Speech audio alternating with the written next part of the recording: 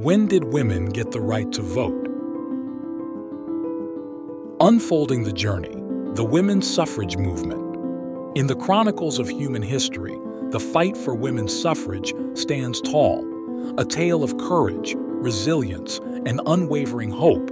This is the story of when women won the right to vote.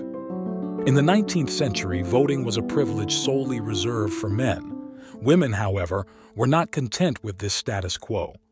They sparked a movement that would reshape society and redefine democracy.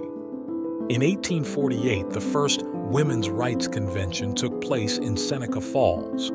This marked the beginning of an organized women's suffrage movement in America, a fight that would last for over 70 years.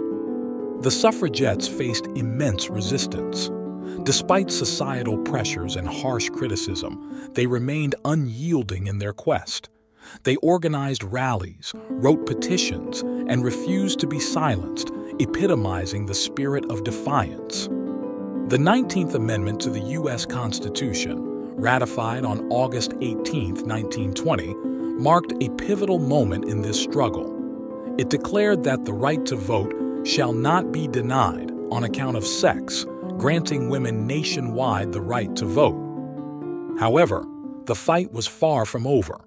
For many women, particularly women of color, the right to vote was still not fully realized. Racial discrimination and systemic barriers continued to restrict their political participation. It wasn't until the Voting Rights Act of 1965 that racial discrimination in voting was fully outlawed, extending the right to vote to all women, irrespective of their race or ethnicity. This marked another significant milestone in the history of women's suffrage. Today, as we exercise our right to vote, it's crucial to remember the brave women who fought tirelessly for it. Their relentless efforts paved the way for a more inclusive, representative democracy.